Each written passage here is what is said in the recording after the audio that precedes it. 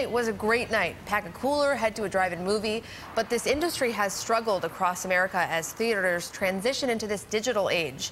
The Transit Drive-In is one of the last of its kind in Western New York. And News 4's Callan Gray is in the newsroom now with more on the secret to success. Callan? Alina, the Transit Drive-In Theater is one of just two in the Buffalo metro area. And this summer, they've seen 1,000 cars on some Saturday nights, people turning out to see the big films like Minions and Jurassic World.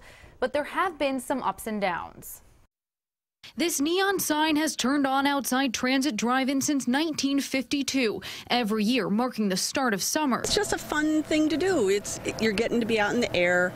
I don't know, there's such an appeal about it. Nostalgia is a big piece. Over the last decade, Transit Drive-In has faced a major challenge, switching over to digital projectors. It costs $75,000 per screen and has forced many theaters out of business. They do an introduction before they start the movies, and basically it's the history of how drive-in theaters are kind of going away.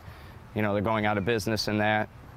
So to actually have one locally, it's a good feeling. It took the theater about 7 years to finance the project. Now they have cars lining up to see the latest flicks. But the United Drive-In Theater Owners Association says across America, the number of drive-ins has dropped to just about 390, 50 fewer than just 15 years ago.